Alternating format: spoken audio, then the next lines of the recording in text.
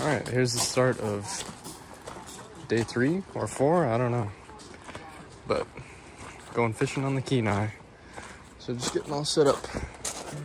Okay, so there are a few things to cue you guys in on for these next couple videos.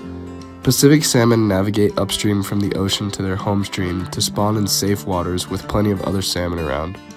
This journey requires so much energy that the salmon deteriorate as they get further upstream, with coho or silver salmon maintaining the best meat quality, followed by sockeye or red salmon, and finally pink salmon. We mainly wanted coho, but we were happy to eat a few reds and pinks as well. They spawn once they reach their destination, then usually die right afterwards. The salmon are a vital part of the nutrient cycle for this environment, and their eggs, flesh flaking into the water, and remains all feed the local bears, seagulls, eagles, trout, humans, and more. They also provide nutrients to the plants and soil on land if they are brought inland by an animal for a peaceful and protected feast. So there's just this massive cavalcade of every living thing in the area coming to the river to stock up on some delicious salmon while it lasts. And it was truly impressive to see how much these fish drive life in Alaska.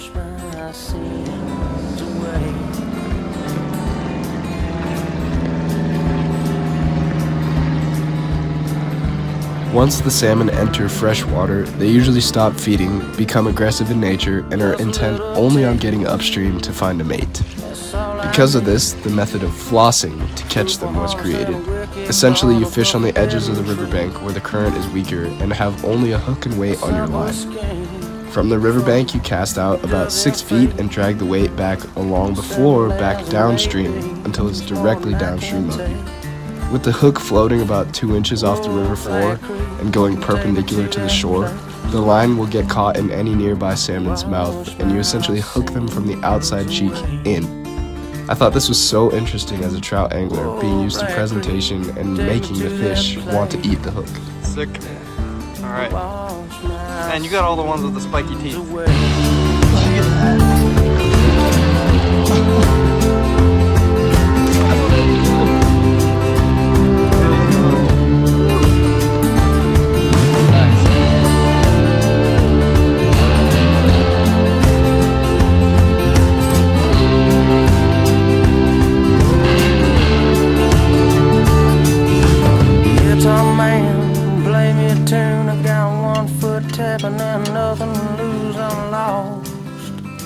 I don't want to be found. Yeah, for me could be coming real soon. I'd like a... Once the day's fishing was done, we passed by the Soldotna Airport to take a look at some notable bush planes, then headed to a nearby lake to get some rest and relaxation, as well as see if we could catch any trout. Take me to that place, wash my sins away.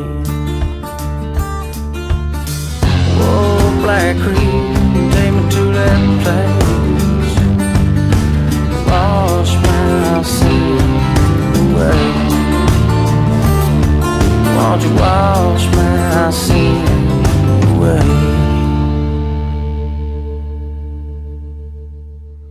Alright, so we had some good dinner.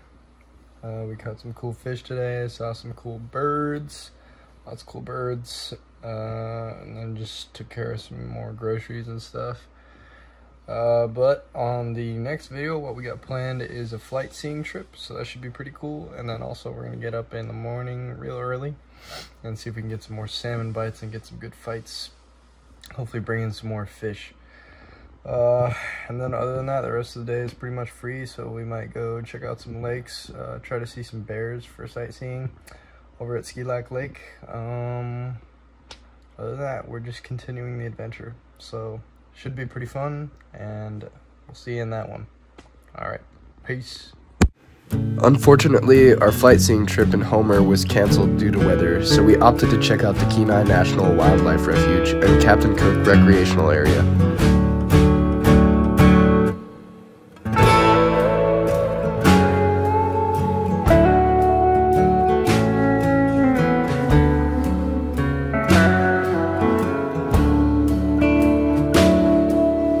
Lately I've been reeling, 'cause I can't shake this feeling.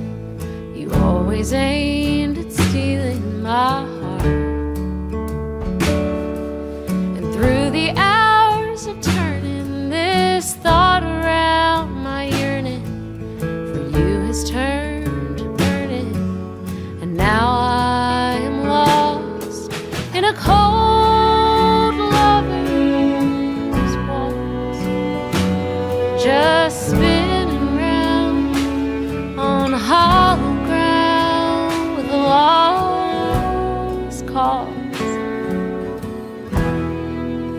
cold lover's waltz.